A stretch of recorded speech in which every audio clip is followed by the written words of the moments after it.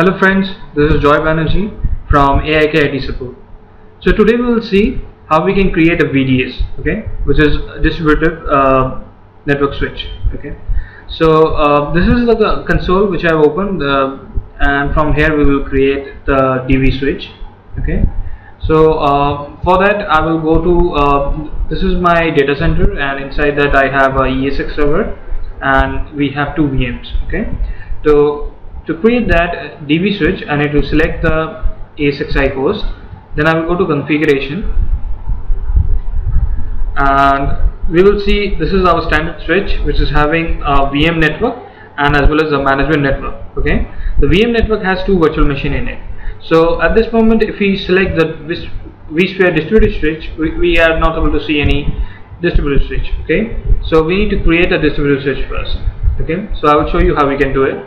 So we need to go to inventory, then we need to go to networking. So in the data center we can see this is a VM network which is created, and this is a standard switch. So we will create a new distributed switch. To create a new distributed switch, we need to right click on lab data center, then we will click new vSphere distributed switch.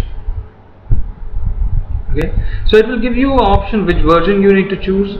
So the version which are compatible with ESX 4.0, 4.1, 5.0, 5.1, 5.5. At this moment we have VMware ESX 5.5, so we will go with this. So this will be compatible with this version, so I will go with this. Click next. So this is a default port group. So let's say I'm giving it a name as DV switch 01. By default it picks as 4 uplinks. You can increase the number of uplinks as well. So uplinks is the location on which we can connect our ESX hosts. So it can be a multiple NICs for a single ESX host. So maximum number of uplinks and maximum number of ESX hosts you can add. So let's say I'm putting it as 6. Click next. So at this moment I have only one ESX server. So you can add other ESX server later as well, and all the ESX servers which are there in the data center, so it will list here.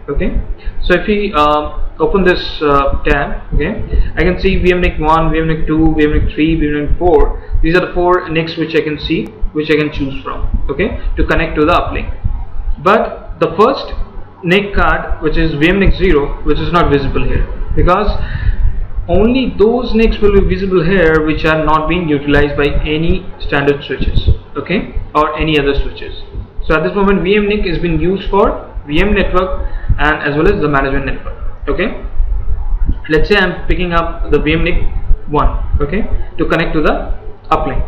So click next.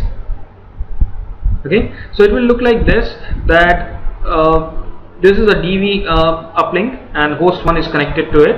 It is giving ESX01, and this is the uplink, and right now we don't have any virtual machines. So click finish.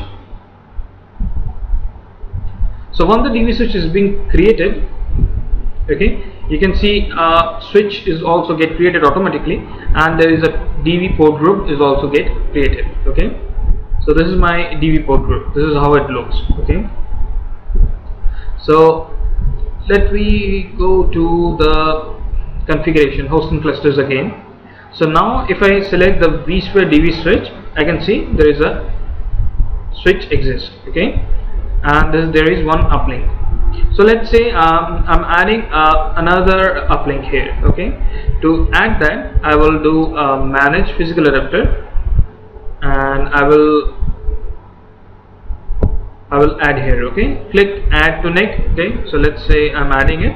I'm picking the VMNIC 2, and I will click OK.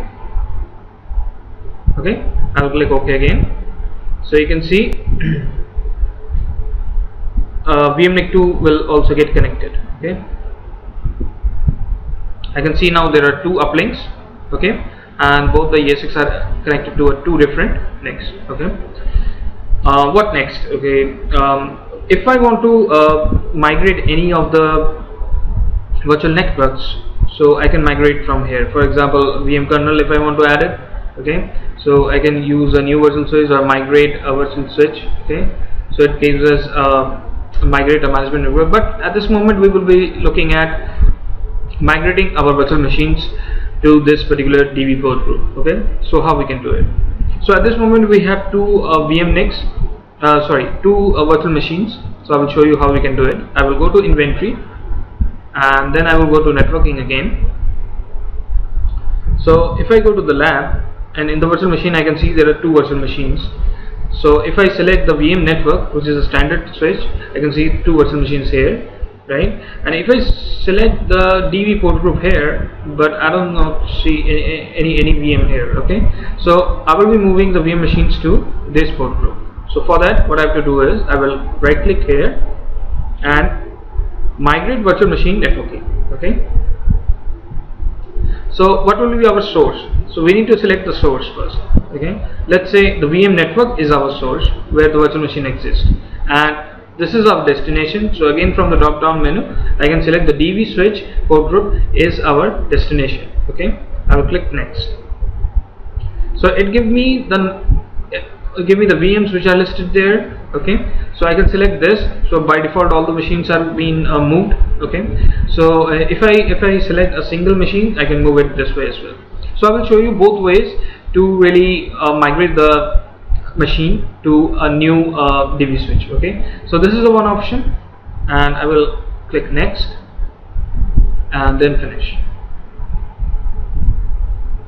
So you can see the task is 100% now and not being completed.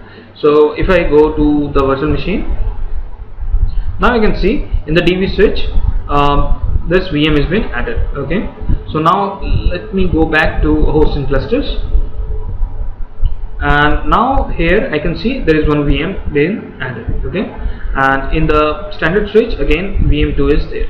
So let's say now how you can move it manually. I want to move the VM2 to DB switch now. Okay, so I will select VM2. Okay, let's say I will select this. I will go to virtual machine. I will right click on the virtual machine. I will go to edit setting.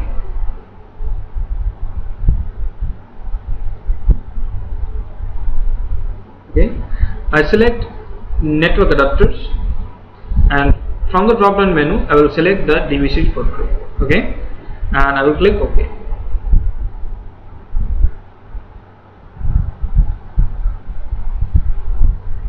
So you can see the task has been in progress and it is completed. Okay, so let me go to the configuration again, and now I can see in the DB switch there are VM1 and VM2, both are being connected. So it's simple, right? Great. So thanks a lot for watching this video, and please like my video and do subscribe my channel, and thanks a lot.